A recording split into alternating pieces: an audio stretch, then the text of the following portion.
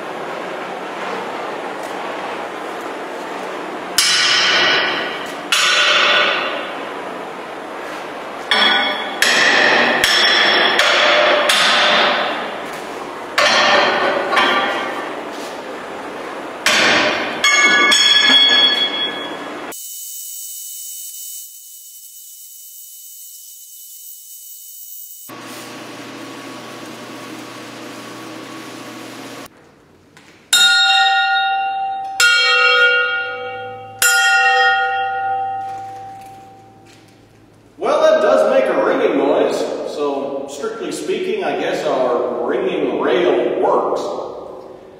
I think it would work better if they could have smoothed up these cuts on the inside more.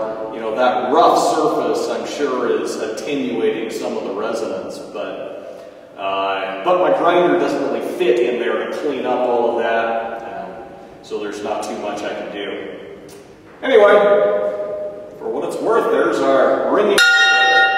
Thanks for watching that Idahoan Show.